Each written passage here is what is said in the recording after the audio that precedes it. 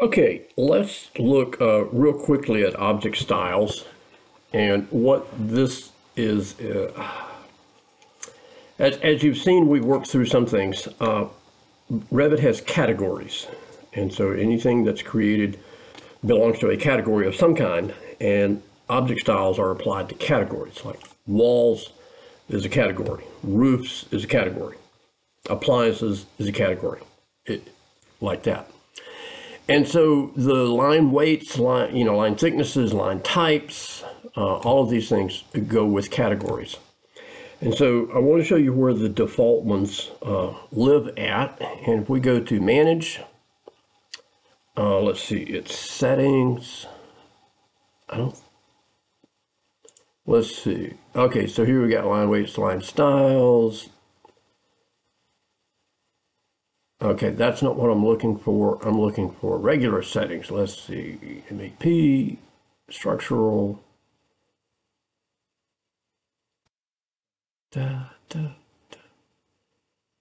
Maybe I'm just not looking in the right place, huh?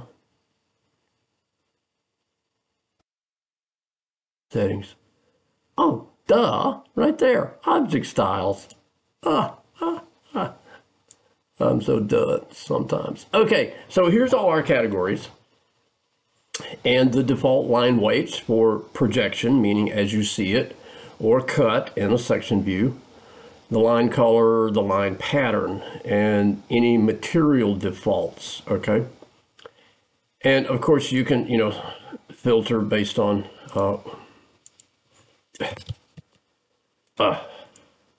you can filter it based on the work type, okay?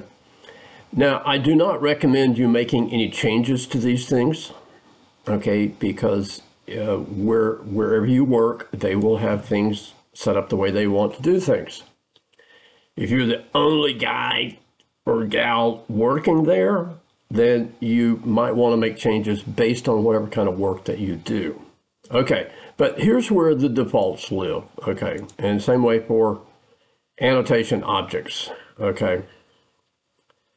These are things that if you're working at some place, your BIM manager or whoever is manages all your stuff is going to take care of this. So I would not recommend making changes, but that's where it lives, okay? Now, let's look at visibility and graphics. We can do overrides. And to show you this, let's go to the ground floor.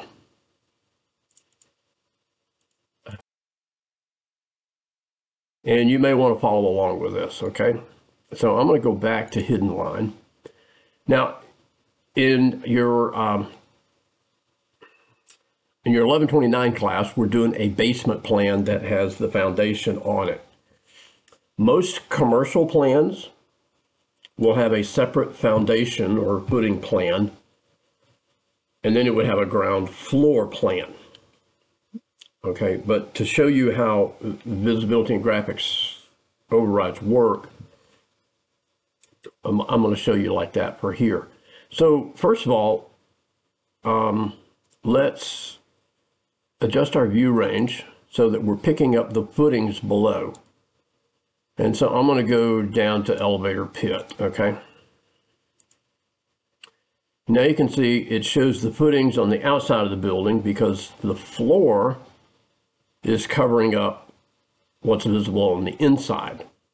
So let's go to visibility and graphics and go down to floors, and let's make the floor transparent. So it's still there, it's transparent.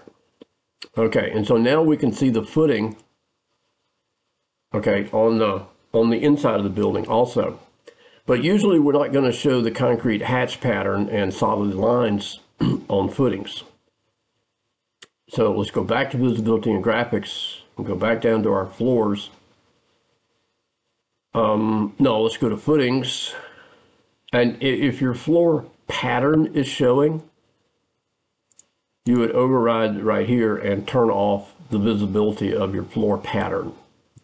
Okay, in this particular case, the pattern is not showing. Okay, so let's go down to structural footings or foundations. And here's another reason why You do not want to use the structural foundation to create a floor. Okay. So let's open this up here and let's turn off the pattern. Okay. And I'll hit apply. Something didn't work.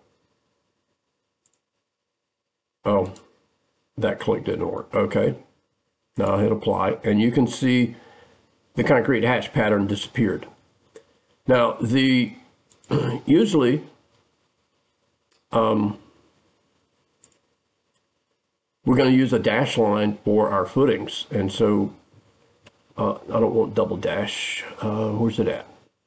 Dash dot. I got dash 1/8. Okay, so let's go down to hidden, and we'll go with the biggest one, 3/8 inch. Okay, and okay. And now you can see it shows our foundation as being a hidden line with no pattern, okay? That's a normal way of showing it if you remember back in 1125. Okay.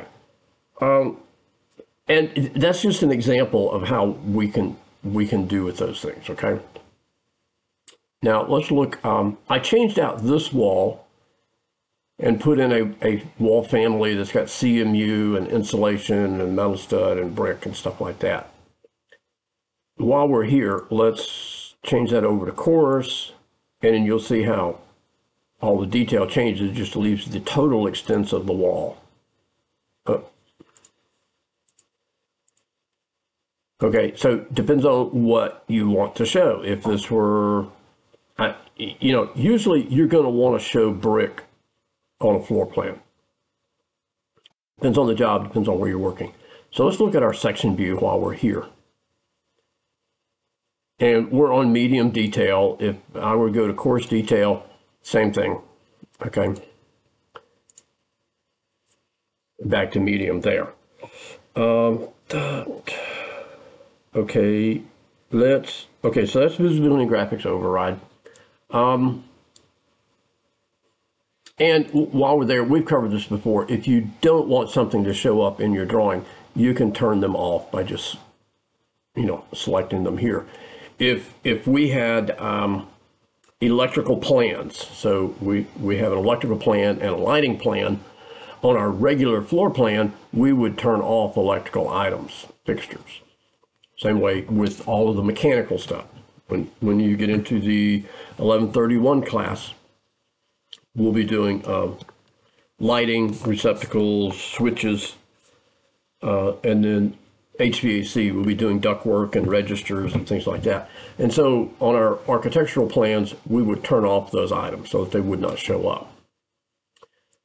Okay, and I didn't show you this last time. Here we applied a view template. If you need to disassociate that, okay, unlink it, you just click on the view template box there and then select none. Okay, and so now you can make any changes in the properties to that plan.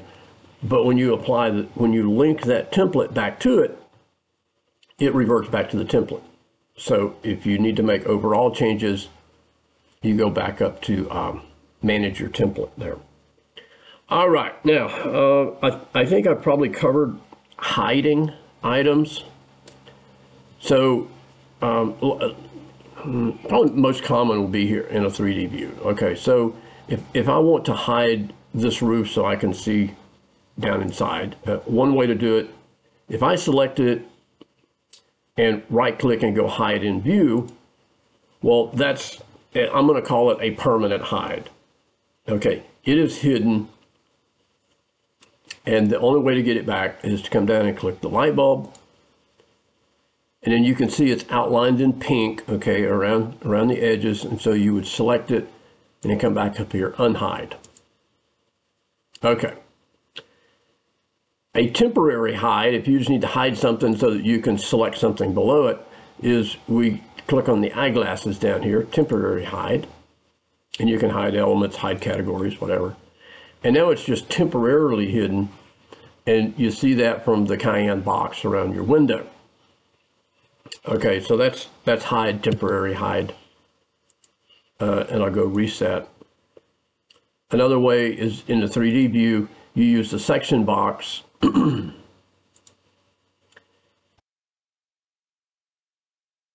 grab the little arrows and pull them down, or pull them in from the sides. Either way works. Okay, and then you can see inside your 3D model. Okay, so I'm going to turn that back off. Now, we need to address crop regions. And this is, let's go to level 1. And let's look at this wall section. And you can see the extent of the wall section, it goes to the outside. Now, these arrows are independent of the end of the cutting plane line. So you can move the end of the cutting plane line, and it doesn't affect the crop region, if you will. This is the crop region. And this is the far clip plane, how deep into the project it goes. So look at this section here. Okay. So if I go to, this one might be a little better to look at. So let's go to this view. Okay, so this box here is our crop region.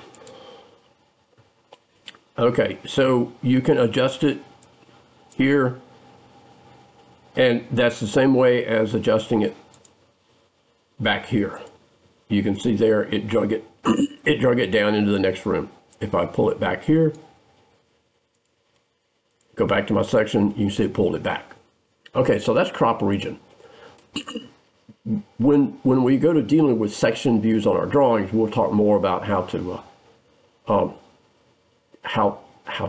to put a break in the section.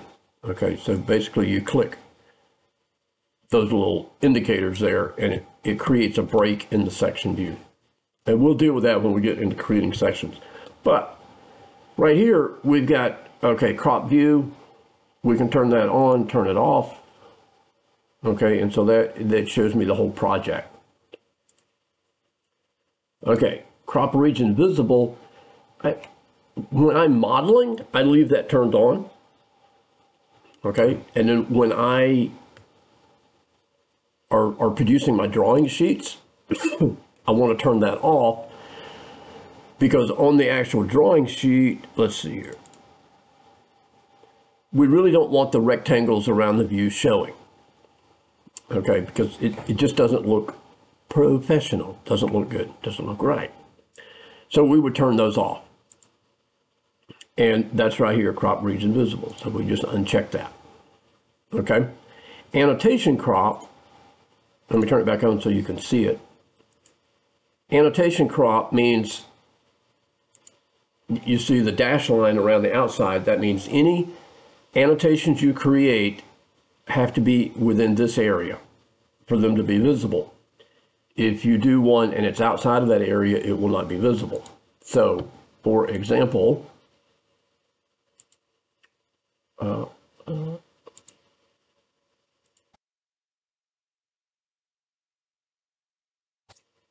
click it again. See, it tells me, can't see it. And the reason for that, it should have been because it's outside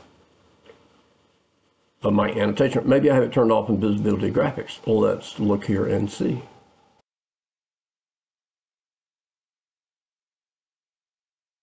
No, text is on.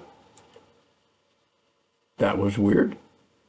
Maybe because I hit the, I don't know. Let's try it again.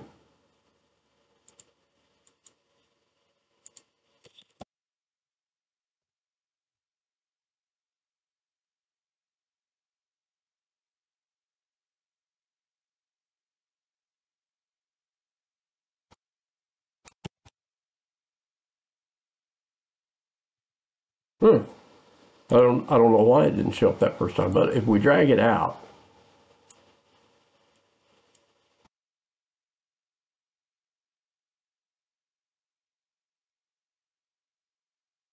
oh, there it is. I didn't have my crop region out far enough. Okay. So you can see how crop region, and you can adjust the size of it, it's okay. That's how that deals with. Okay. For clip, let's, I don't want scenic plan. When we're talking about far clip, usually it depends on what we're making an elevation of or a section of. We usually don't want to show what's beyond what we're dealing with, okay? So in this case, I'm doing a section through the stairs. This wall has nothing to do with the stairway, so I set my far clip so that it doesn't show the wall. And if we come back to the section view here, let me delete those. Okay, you can see it doesn't show the wall there beyond. If I change to a shaded, it just has white there because there's nothing behind it, because this section deals with the stairway. Okay, if I turn off the far clip, and here's my options: no clip, clip without line, clip with a line. So if I go no clip, it shows the walls beyond. Okay. If I say clip with a line, I don't know that I'm not sure what the difference is on that. Anyway, okay, so that gets us through a lot of those things, crop regions.